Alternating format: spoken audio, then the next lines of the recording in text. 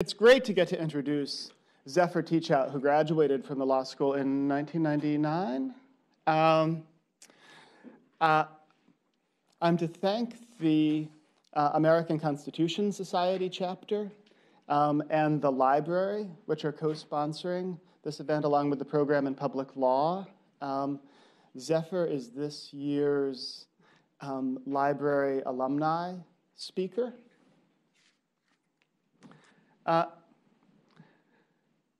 And if I were just to tell you about Zephyr Teachout, I'm not sure you would believe me. So I'll just run through a few of the basic background facts. She appeared on The Daily Show last year, and if you want to see Jon Stewart having a huge, beautiful, ethical and political and intellectual crush on a Daily Show guest, watch the extended portion of that interview. You may have heard that she ran for governor in New York against an incumbent with the best-known political name in the state, Andrew Cuomo, who outspent her 40-1, and she got over a third of the vote in a last-minute insurgent campaign. Thank you.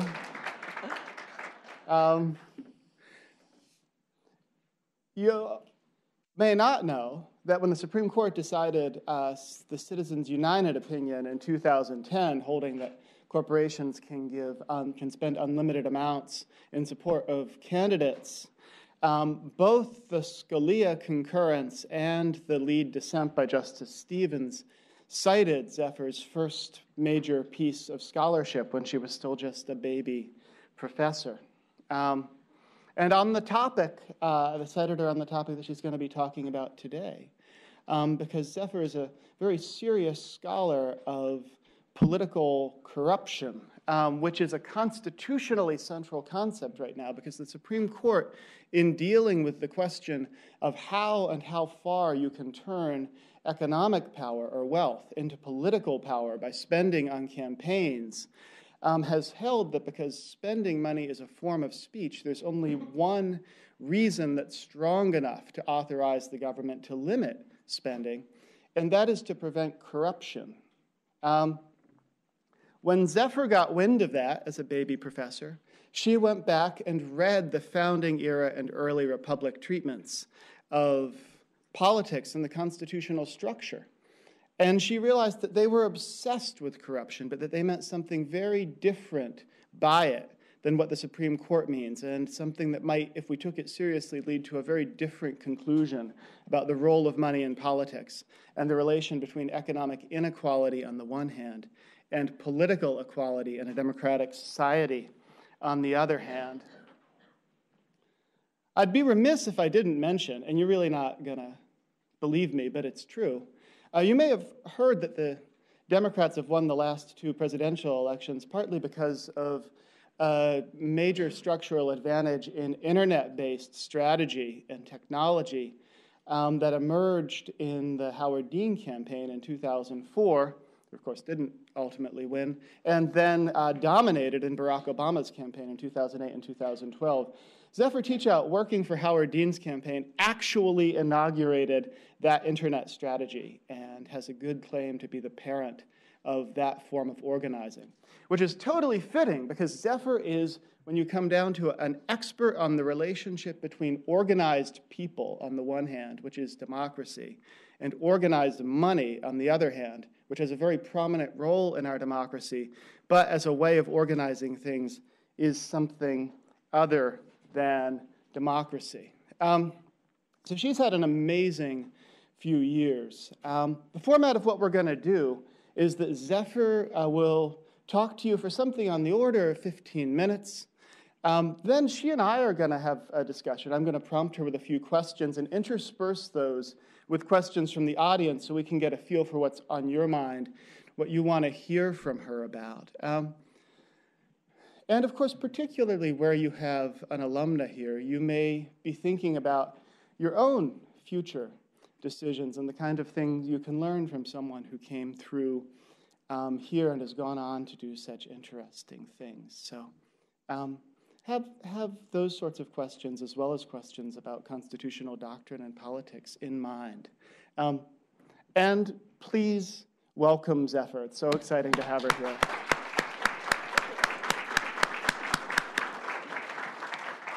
Thank you. Thank you. You know, the shorter version of what Jed just said is the Elizabeth Bishop poem, The Art of Losing. I lost the Constitution and Citizens United, Howard Dean's campaign, a gubernatorial campaign, so I'm just looking for the next big loss. Mm-hmm. I am overwhelmingly grateful for so many people and institutions in this room. I am grateful for Duke Law School for letting me in. I believe it was the only law school that accepted me. I only applied to 2, but I am incredibly grateful for the education that I got here, and grateful for people like Jed and Professor Boyle, who read and were... You have a first name too? Jamie. I didn't want to undermine your dignity.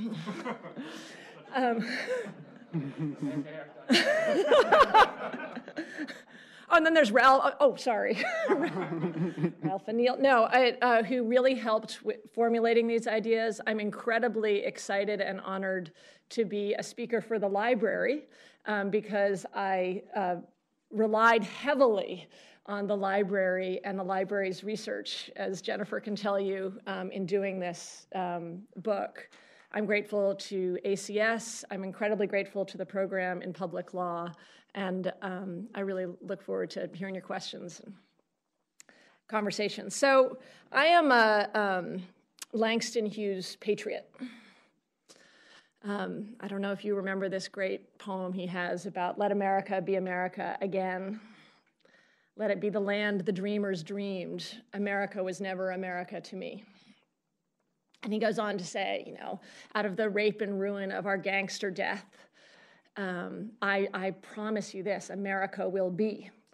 So the Langston Hughes model here is that we have never had a golden age, but that there are extraordinarily powerful things in our history that we should nonetheless learn from and aspire to perfect.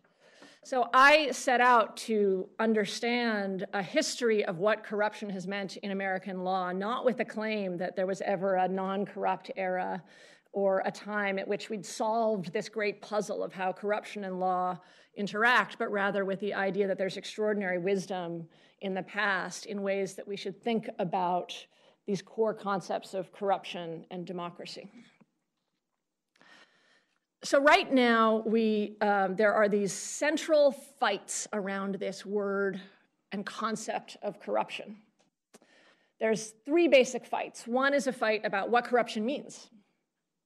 Just think about it for a second. If you were on a jury and somebody said, he is guilty if he corruptly gave this gift, what's your instinct in terms of what corruptly means there? So one is what corruption or corruptly means. Another fight is how important is it? Is this a sort of essential problem in American democracy, or is it a relatively trivial problem? And then the third fight is, assuming that it exists, what should we do about it? What are the kinds of responses you could have to it? The fight about what corruption means, and all of these 3 fights are recently, I think, distorted by the fact that the Supreme Court has made the definition of corruption central to its own jurisprudence. So in 1976 in Buckley versus Vallejo, and ever since then, the Supreme Court has basically said that those laws which implicate political speech, defined as including spending money on speech, but we'll put that aside, if they implicate or threaten political speech, they can only be passed if they serve an interest of fighting corruption. So suddenly it becomes incredibly important what corruption means, and all of these fights become incredibly important.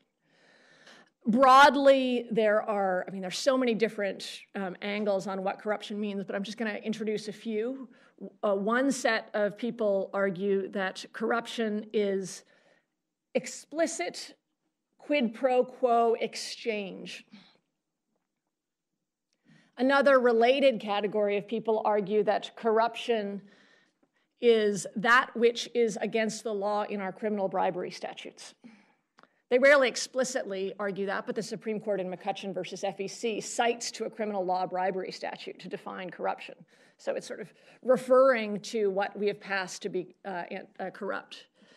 Another category, Larry Lessig argues that corruption exists when there's inappropriate dependencies, when those either structural or individuals have inappropriate dependencies. Another group of people argue that corruption is basically not a meaningful concept, it's just inequality in disguise. So when we talk about corruption, what we're really saying is we have an inequality problem. So we say there's corruption in Congress, what we're really saying is not enough, there's unequal access. My argument is that, just sort of like Aristotle, that's my source. Now, my argument does fall in the Aristotelian Montesquieu tradition, which is that corruption overlaps with all of those, but is not defined by any of those. Rather, corruption is when those with public power use it for private or selfish or narrow ends.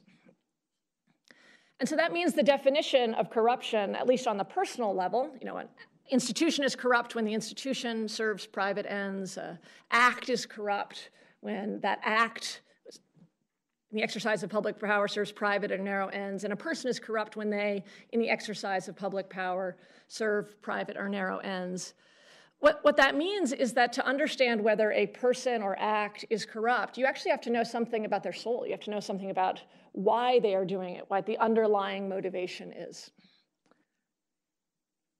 This has a real impact on what you then think the right solution to corruption problems is. Because if you think that corruption is fundamentally about selfish behavior, it actually makes a very poor fit with criminal law statutes which are designed to punish those who are corrupt.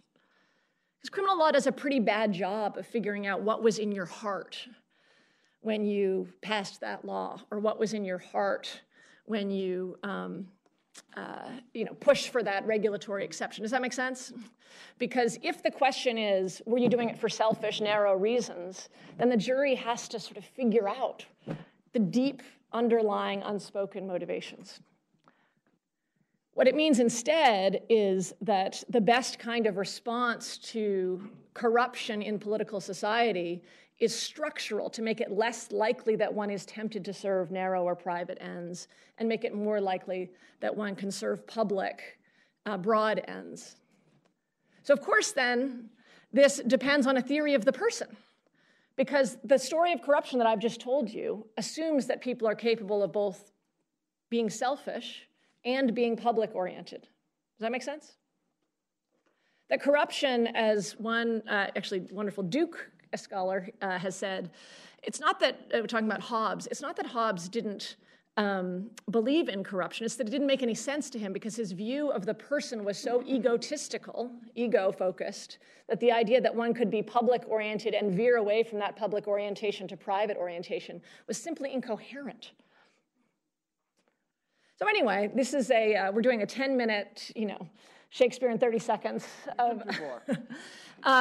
These are the kinds of fights we're having. And what's at stake right now are two things. One thing that's at stake is what the Supreme Court will do. So I initially wrote this book, Corruption in America, as really a letter to the Supreme Court, a letter to Justice Kennedy and to Justice Scalia, saying, here's another view of corruption that is not captured in your current jurisprudence, and guess what? This view is reflected in almost all of American history up through 1976.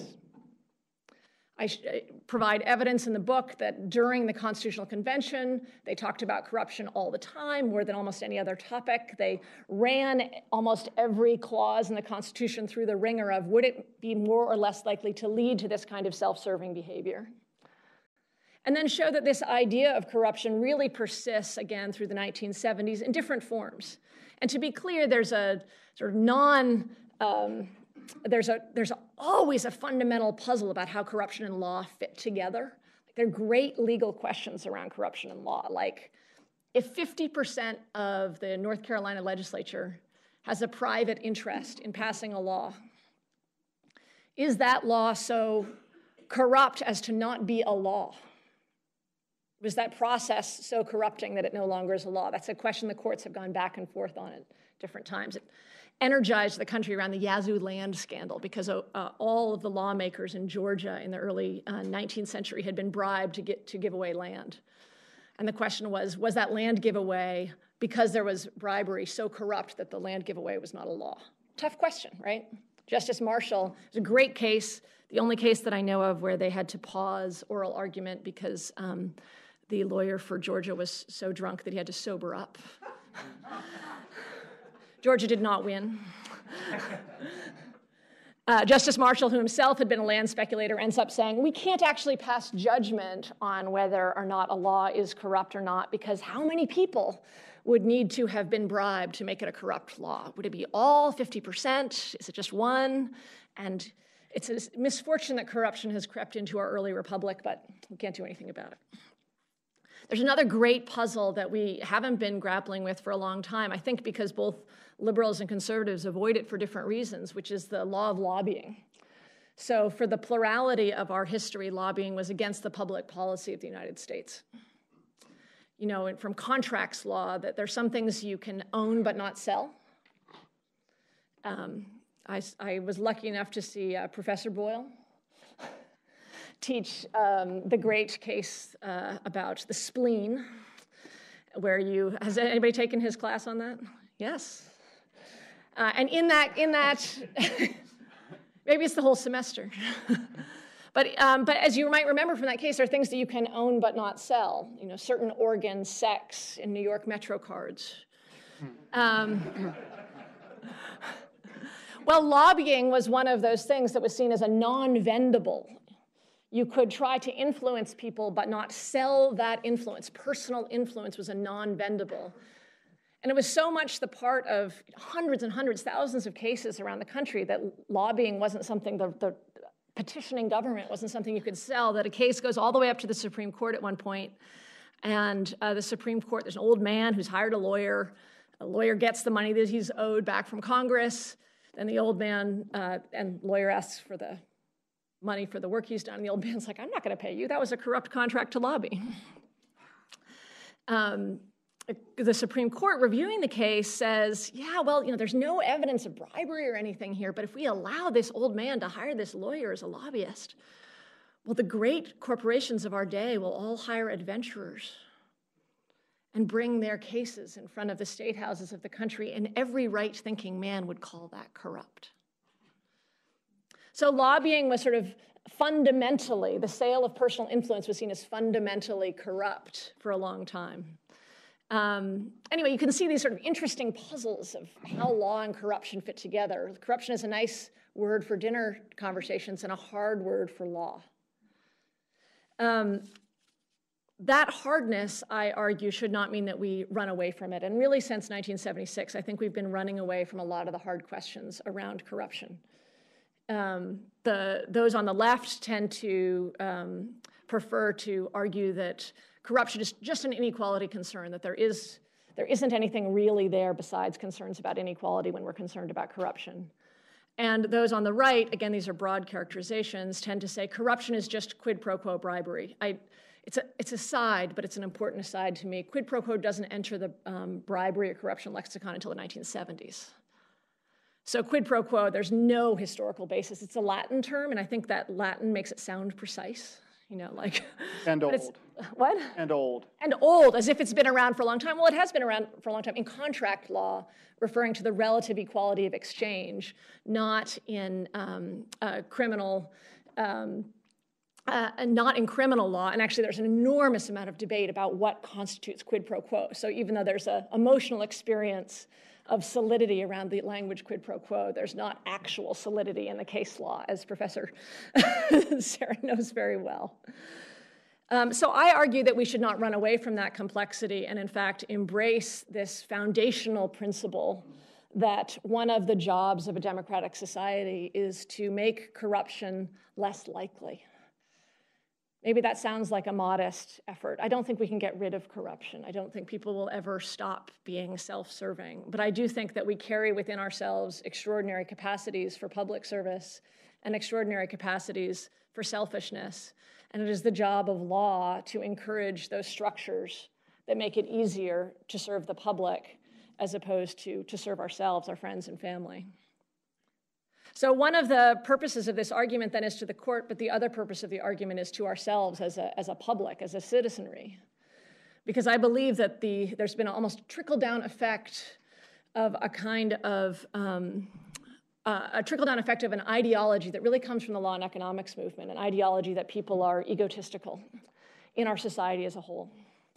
So that we have come to, in many ways, accept ourselves as consumers, as profit maximizers, and see the person, and therefore those in public office, as necessarily out for themselves and out for their friends. And I think that way of seeing the world actually limits our own imagination in terms of what we could do publicly, and arguably, I think, ends up making government, self-government, democracy itself very difficult to do. Montesquieu, who was seen as the fountainhead, the authority to which everybody turned in the Constitutional Convention, said that, we know we have a problem with democracy when people wait patiently for their hire. Think about that phrase, wait patiently for their hire, when people no longer see themselves as active public citizens, but just waiting to get theirs, waiting to get hired, waiting to get their appointment. And so his claim, and actually the claim that you see throughout the Constitutional Convention, is that not only is this a problem, it is actually foundational that we build a society in which we encourage public virtue and discourage corruption. In fact, it's naive to think that you can have self-government or democracy without the cultivation of that kind of public orientation. So I look forward to the conversation. And thank you for welcoming me. Can I stand? Wow. Or we can both stand. Sure, why not?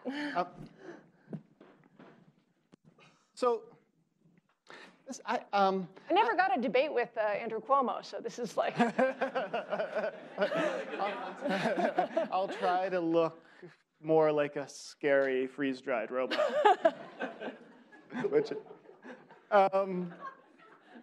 it's hard. I didn't practice in front of a mirror.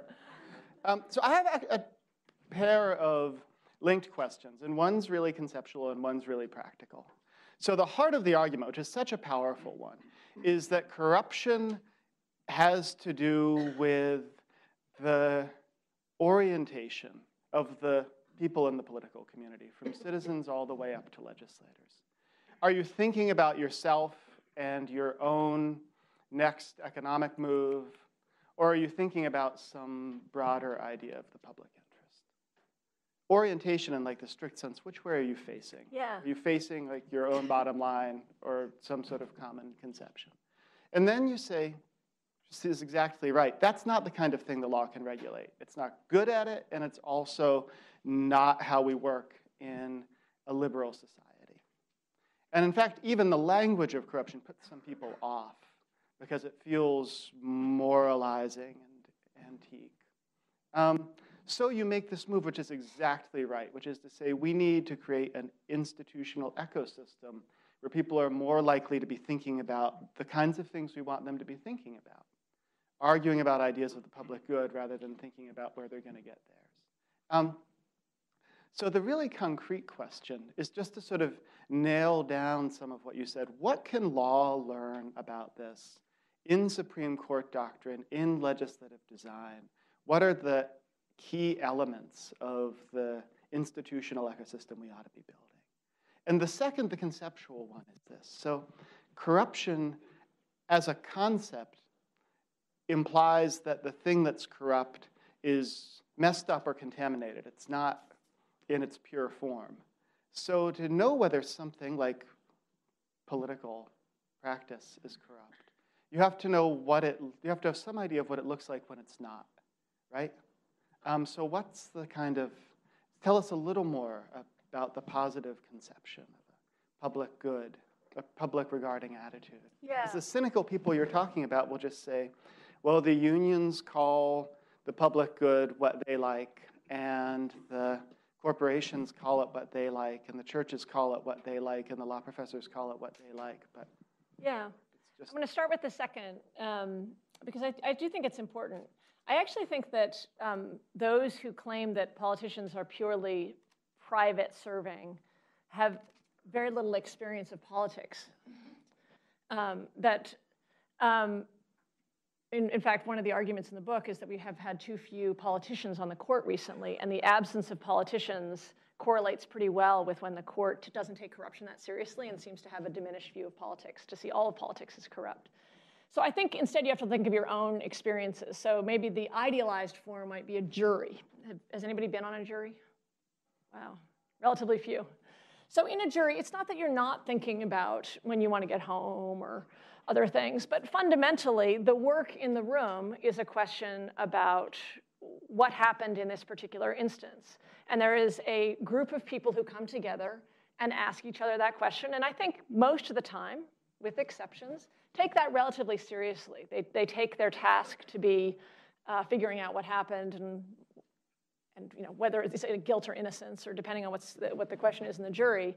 And we actually accept that pretty broadly. We don't tend to worry that in the jury room, people are going to be using that case in order to further their own private ends. So that's sort of perhaps the most ideal form. But then take something that may be more normal to you, whether it's a faculty meeting or a meeting with an ACS group. What you might see is a real mix of motivations.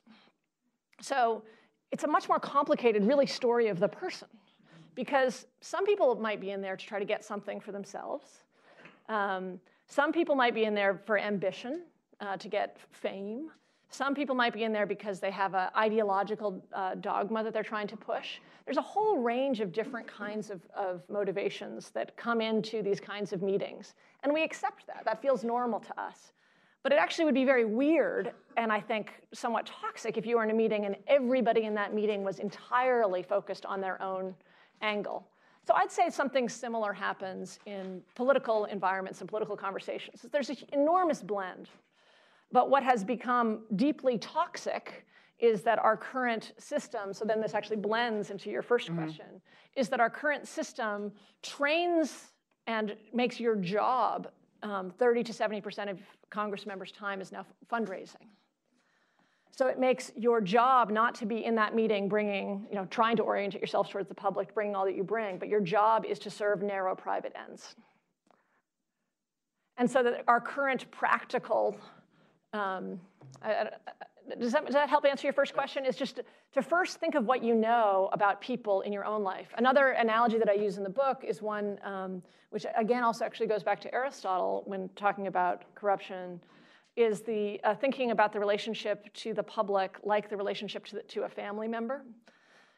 Maybe your daughter, maybe a niece, maybe a distant family member, where we actually take it for granted that people are quite capable of being oriented towards another in a quasi-selfless way, where they're just not thinking. They are so deeply identifying with that other that they care about them. And that's the kind of psychological possibility that I think it is the law's job to encourage, so that we think about the public and talk about the public and engage in the public in the way that we think and talk about other people that we're not going to gain anything by them doing well.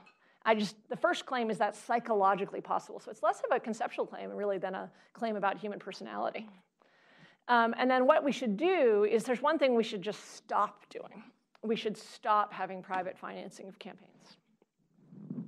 So the current model of private financing of campaigns basically takes a person with all these various possibilities inside her and says, your job every day is to be a sycophant to the wealthiest people in world history, to identify them, to identify their interests, to be nice to them, and to make them give you $2,000. And that is your job. That is your work.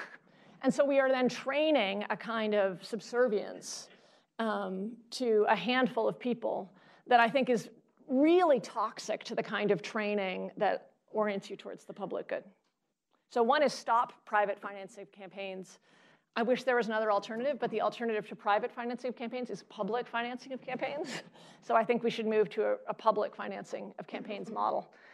When I was running for office, this was very clear to me that my days would have been entirely different in a public financing model. instead of sitting with somebody. The general advice was 40 hours a week and fundraising. So instead of sitting in a room for 40 hours a week and then in the evenings and mornings meeting with humans, my job would have been meeting with as many people as possible so I could show a baseline of support so I could get enough money to run for office. So it would then take that instinct I have to listen to people. I have these different instincts, and make that my job. And so then my job becomes listening. My job becomes very broad. So that's one thing. The other thing, which I really think is a lot harder, is this lobbying business. Because right now, so many state houses and Washington are socially overrun by lobbyists. So that you're in a social context in which people have sold private influence, sold their ability to influence. So you're in a social context in which people are not using public language in an honest way. And I actually think that's a lot harder to deal with. My own solution is break up all the big companies. But it's seriously, because you see that big companies can solve collective action problems easier and pay for lobbying more. In fact, you see almost all the lobbying coming from relatively well-capitalized and relatively concentrated industries. So I actually think that one of the biggest structural reforms we should make is decentralizing economic power. And I don't think public financing alone will solve it. I think we need to do both. Let's see if we have a question. Yeah, Tyler Carton. I have a question about institutionalization of procedures that mean to strip away motives from actions. So if you think of voting, say, on a committee or voting at large, and you walk into a voting booth and you pull a lever, there's no ironic voting. Like, you can't go in and say, you don't know some of my friends. No. I'm voting for this candidate that I don't like, ironically. Right. In fact, if you've got a committee, and let's say they're voting on an environmental law, and most of them think that humans simply inherited the earth and can do with it what they please, or most of them think that that's true, it was divinity, but they're stewards. But they don't have to say anything. All they have to vote is up or down, let's say, on a law. What is the scope of corruption? Is it the level of the individual? Does one have to know motives in a system in which procedures mean to strip out motive? All you have is outcomes, right? Yes, so I think that it is both present and unknowable. I mean, of course, one can confess I was corrupt in this act, but that I actually think the heart of the meaning is not something that one can know. And it's good that institutions try to strip that out. It's also that the institution, or that it's good to have institutions that are not testing for corruption. I just don't think that is the job of institutions, is to test in this individual act, is it corrupt or not. I think the job of institutions and language is to make one more likely to go into that private binary choice, trying to answer what is best for the community that I have obligations to. So it's a consequential understanding of the action and what follows, rather than an understanding of the character of the one who makes the choice. No, I think the understanding of the character is the key. Does that make sense? And this is where I disagree with almost everybody who writes in this area, who I think is looking for some other way to understand what is corrupt. Let's get one from a student. Yeah. So if we move to the public financing of campaigns model, how do you separate money from free speech? Could I contribute money to a campaign or to a commercial that represented an idea that I liked? In what sense, what is the scope of free speech, and how do you separate money from free speech? So I think those are two different questions. So in a public financing model, the state either matches small donations or gives a lump sum to candidates who showed they have a fair amount of support. Does that make sense? So is that the... Well, in that world, then, I donate money to a commercial that was just representing an idea. So right now, under the Supreme Court doctrine, you can have public financing of elections, and we cannot limit your donating in any other area. So those are compatible. Does that make sense? So you can have there's two different models. One is that you have public financing with the existing system, and the other is that you have public financing and then also different limits on contributions, limits on spending. Does that make sense? How So you could be asking me, what does the court think, or what do I think, or what's the utopia, or? So what do you think then? How can you limit my ability to spend money on campaigns without limiting my free speech? So I think that the goal of, I guess I don't think it's a real infringement. So this is not something the book is as much about. But I don't think that, depending on what the limits are, I don't think that certain limits on spending politically are a serious infringement of what I see to be the core values behind the First Amendment. I think at some point it becomes that. So what I actually think is it's a lot trickier than what the court wants to acknowledge, which is that you have to engage in real questions about institutional effects. And take it one level further, I think that the fight against corruption is always whack-a-mole. That there's always going to be efforts to develop, what Jed and I were talking about sociopaths the other day. There's always going to be those in society who will identify the weaknesses in a system and figure out ways that self-interest can take over. And what that means is that legislatures need to be relatively free to bring up new institutional responses to new institutional problems. Because at one point, it may be that lobbying is the big threat. At another point, lobbying may be a totally trivial threat.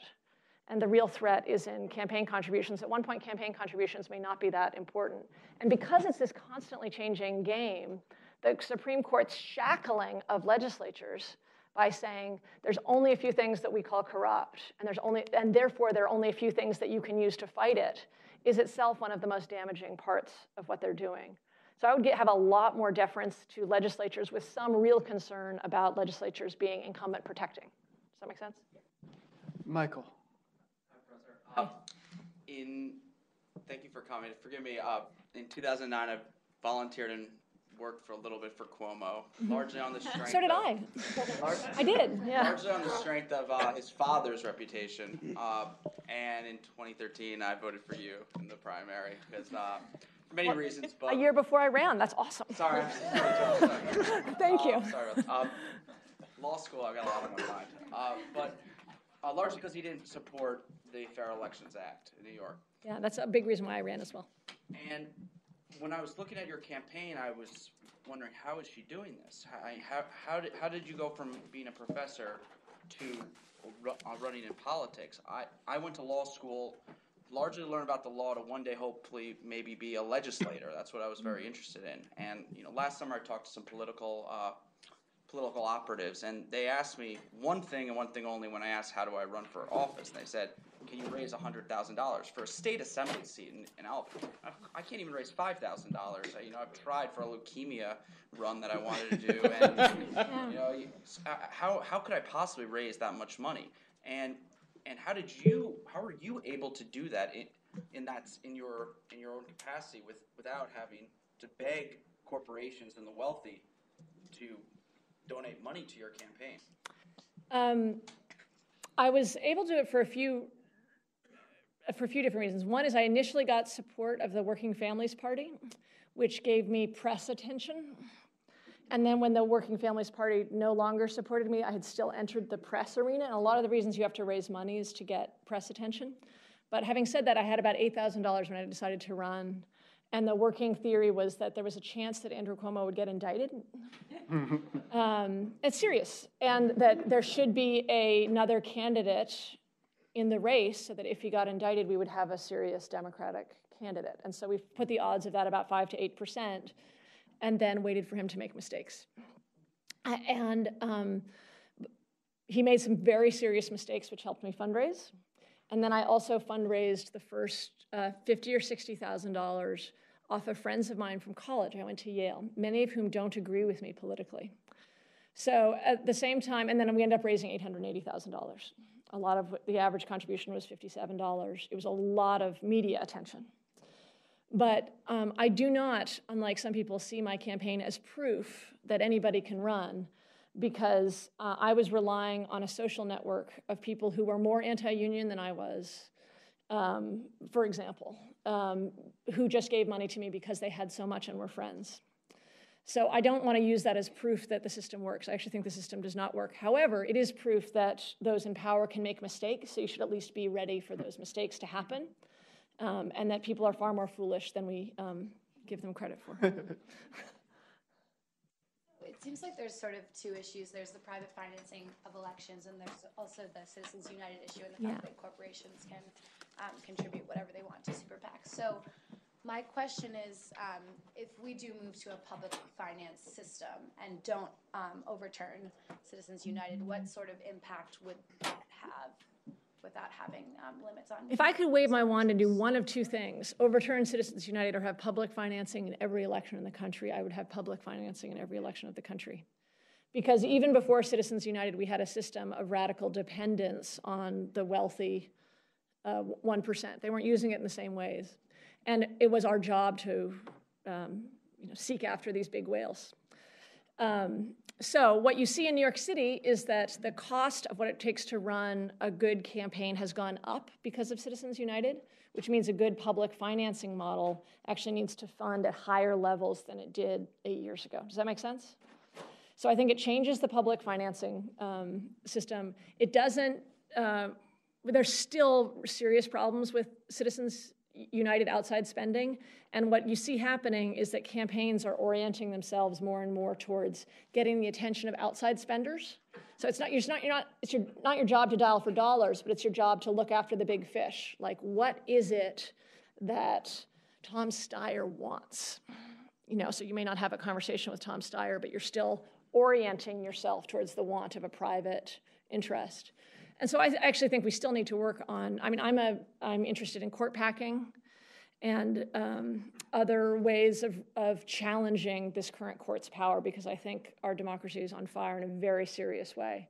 But I still think we could do a lot. We'd change the job. The job right now, the job of being I say this with great respect to all the deans, the dean of a law school, the head of a nonprofit, or a politician. Right now, we've chosen our leaders are all people who are doing sales all the time. And you ask why people don't vote. It's less inspiring to be following somebody around who feels like a salesperson than somebody who feels like a leader. So it's having these other effects on our political society. And if we can at least change the job from being a salesperson to being somebody who's engaging with the public, I think that would be so dramatic and so radical that that's what I'd hope for. I want to, in a second, come back to the audience, but I think particularly, as I said before, as an alumna of the school, you could give people something by talking about how you've approached major decisions in your life. Yeah. Lawyers are professionally cautious, and you are not temperamentally cautious. Yeah. Well, I think I actually wrote about this for Duke Alumni Magazine once, but that answered some question that having a Duke law degree made me feel like I could take so many different risks. So I approach a lot of decisions by thinking about the worst thing that could happen. And then if you can survive that, then it's not so bad. So that having a Duke law degree means that the worst thing that can happen is you probably get a pretty good job at a medium-sized firm.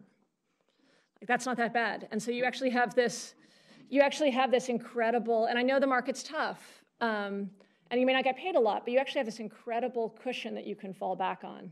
So when I was deciding to run for governor, I was very concerned about my reputation. Not that anybody knew who I was, but we still have this sort of sense of not wanting to be public. I was really concerned about being characterized as a Park Slope liberal who was out of touch, ivory tower academic. And I actually was at the, because I was really trying to figure out what was the worst thing that can happen. And that's sort of what I came up with, was being a figure of fun, somebody who was mocked, somebody who got a tiny percentage, a narcissist. That was a real concern. Who runs for office is a narcissist. So really going deeply into that and then realizing that wasn't so bad. So that if, a couple of million people that I'd never met thought that I was a narcissist, it actually, there wasn't a great cost to that. I still had my friends. Does that make sense? Also proof that they would have been wrong. But I went to the documentary film festival last year when I was deciding, because I was approached March 20th. And I went to you have this great festival here, and I saw this film, The Hand That Feeds, which is about hot and crusty undocumented immigrants organizing on 72nd Street in New York City. And I was like, if these guys can risk deportation, I can risk being called a Park Slope liberal. So sort of both putting your own risks in context. And I always find it very relaxing to think of the worst case scenario. That's great. Will. My question, I guess, relates to Citizens United a little bit. And in theory, should, I guess in regard to an election or a particular piece of legislation, should there be a limit to which an individual, let's just say individual for now, can amplify their voice to advocate for a candidate or for a policy? And if so, what is that limit? So what's your name? Chase. Well, Chase? Yeah, Chase was asking, I think, a similar question. So what should there be a limit? And I guess I'm going to give him an unsatisfying answer more explicitly. I think that should be the job of state houses and Congress to figure that out. And I think it's going to change and move. So I can give you one answer in New York State, and I can give you another answer in North Carolina, and I can give you another answer federally. But what I really think is that it should not be the Supreme Court, unless there's real evidence that the legislature is doing it to entrench their own interest. It should not be the Supreme Court engaging in that. Is there no baseline constitutional bottom that you believe is out there? So I think that it is a factor to consider entrenchment. That's sort of a factor. And it's a factor to consider whether in some meaningful sense this is really limiting the kind of political speech that we all care about. But I think, as in most areas of constitutional law, there may be language which gives the impression, or the sort of the fashion of the last 50 years is to have multi-factor tests that also give this impression of solidity when there is none. Not none, but I'm not going to give you the absolutism that you're looking for. I think that it requires a serious deference to lawmakers with genuine attention to questions of speech and incumbent entrenchment. Back here. Yeah, one question that I have, and I suppose has to do more with a question of influence, or interest, rather than corruption, as you've been framing it, primarily as it relates to elections. But a great deal of the policy and rules that impact people on a daily basis are made in certain kinds of commissions and other appointed bodies. And it seems to me that the questions of whether it's undue corporate interest or a more undue lobbying influence isn't necessarily immediately wouldn't necessarily be immediately corrected with public financing of campaigns. And I was curious if you had any thoughts about that. Yeah, so I should just be very clear that part of the implication of my belief about corruption is that private actors, including those who hire lobbyists, are themselves often the corrupt actors, because they're using public power for private ends. And actually, one of the problems with our current structure of our economy is that those who are the heads of companies are often put in an untenable situation where they are both required to try to spend money on changing laws for serving their shareholders and required to not do that for serving their civic interests. So we've actually created I think, an unfortunate tension for a lot of leaders of big companies. Small companies, you don't have the same concerns. Monuts is probably not going to hire a lobbyist. So one is just naming it that and talking about it. Second, I think, therefore, we should be focused on decentralizing economic power, because you're going to see less of this kind of regulatory capture if you have many decentralized economic actors, none of which may themselves have the incentive to get involved. Again, it's not a perfect solution, but it's a partial solution.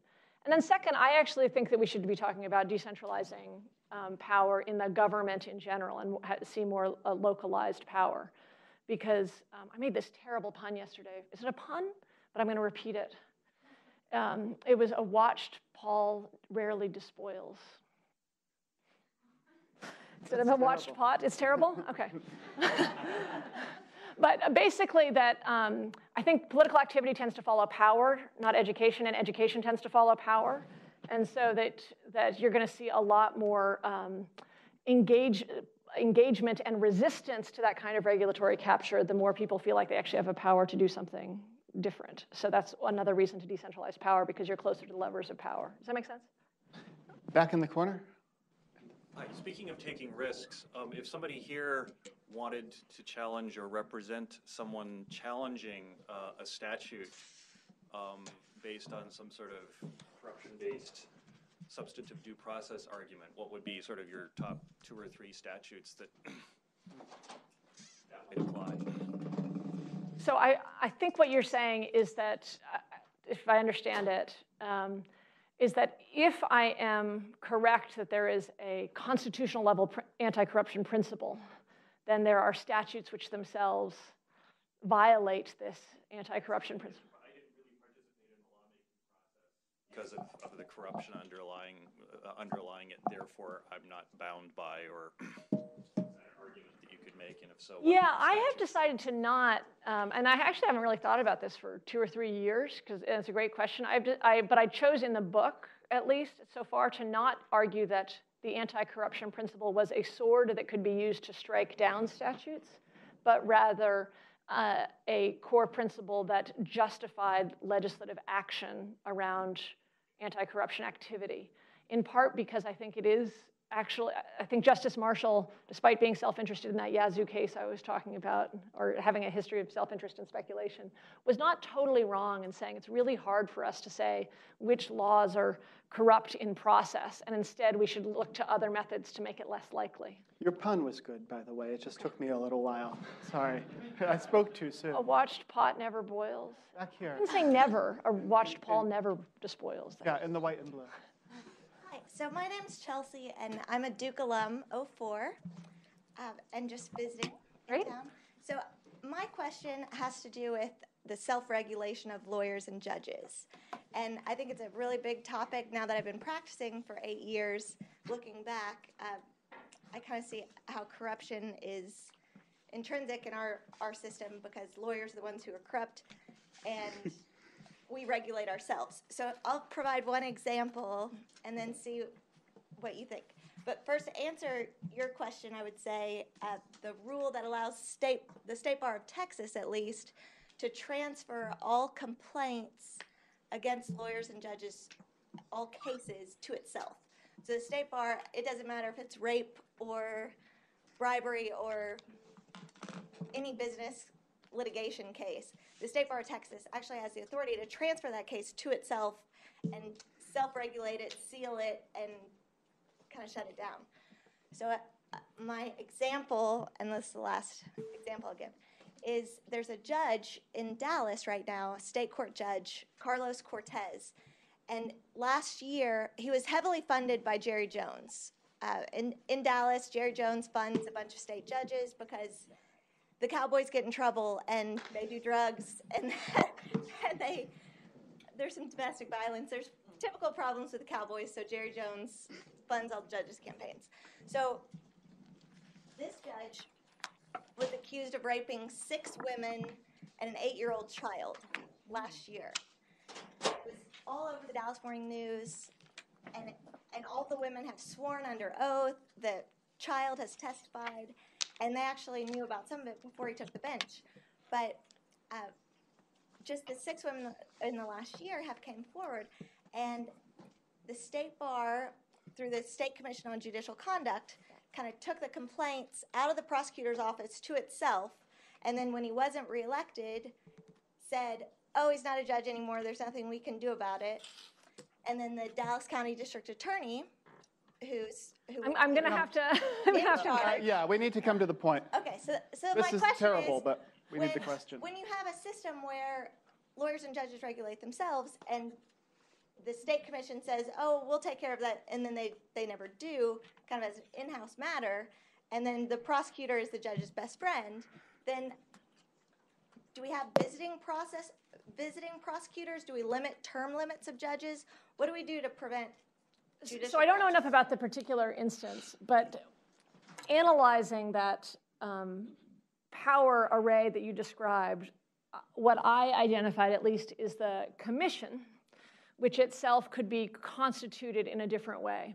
And commissions around the country are increasingly used as, and I would say this is true in New York, but as extensions of the executive branch, and as opposed to as responsive to the public, and figuring out ways to do citizen elections for commissions, which they've done around some,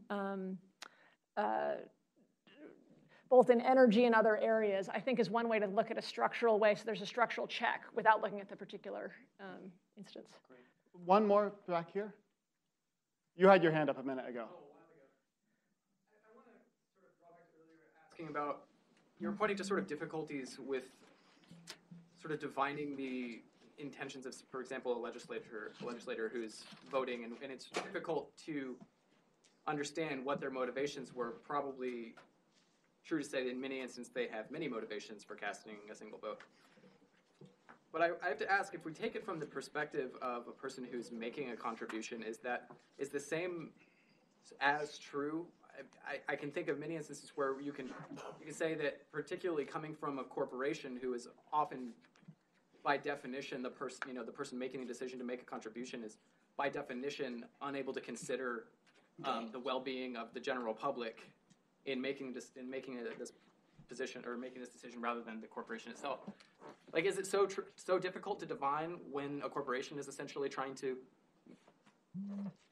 what might constitute a bribe?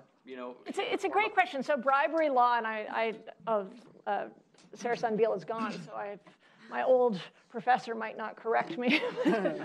But bribery law is basically giving a thing of value with intent to influence official action. So since the 70s, many people have written that most campaign contributions are bribes under that basic model. The courts, since the 70s, have said there is an exception in campaign contributions for our general bribery statute, because if there were not an exception, every campaign contribution would basically be susceptible to being prosecuted. That it's impracticable to do it any other way. And so we've taken a big exception that you need some kind of explicit quid pro quo. And I don't know that the courts are wrong to do that, given that we have a private financing system, because in any given case, you're going to find the plausibility of an indictment. And that's, I think, somewhat threatening. I think that we as a public are wrong to not build a public financing system. The courts were sort of making what they could, saying there's an incompatibility between our bribery statutes and our private financing system statutes. Therefore, the bribery statutes must fall. Now, maybe it would have been interesting if they'd said the opposite, like there's no incompatibility, bring it all to court. Maybe that would have forced a move to a public financing system quicker. But does that make sense? It's because I think you're right, and therefore the courts had to say, we can't prosecute everything here. Let me just tell a very, very brief story about Zephyr Teachout as we conclude. That's what I was worried about. Captures some of the We're very good friends. of the spirit of the extraordinary trajectory she's been on over the last 10 years. When Zephyr was down here full-time a few years ago, I asked her once what she had done over the weekend, and she said, I went running. And I decided to close my eyes and see how many steps I could take with no idea where I was going to come down. And I took 2 and 3, and then I opened my eyes. And then I did it again, and I took 5, 6, 7, and opened my eyes again. And I got to 14, and I was still running with my eyes closed. Not far past 14. Knowing where, maybe you got to 21. I was trying to remember this morning. I didn't want to exaggerate. I think you can finish the thought for yourself. In a sense, she's been doing exactly that ever since. Let's thank Zephyr for coming to talk to us today.